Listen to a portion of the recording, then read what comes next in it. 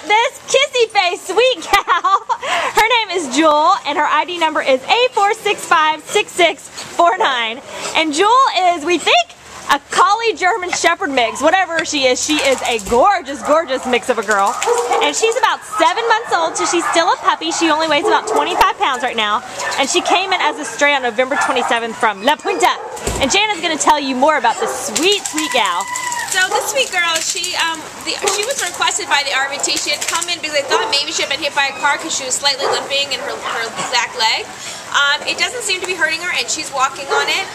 So maybe something to get checked out, but definitely not any reason to not adopt her because she is very young, healthy, sweet, and she's a great puppy. She's got a great mixture of that puppy energy, but she's not too crazy. She'll come up and lay on you, and she's loved every dog she's come up to. She actually did great with the chicken. She was interested, but you know, I think maybe she could be in a house with cats. If they, raised as a puppy, she would actually do really well.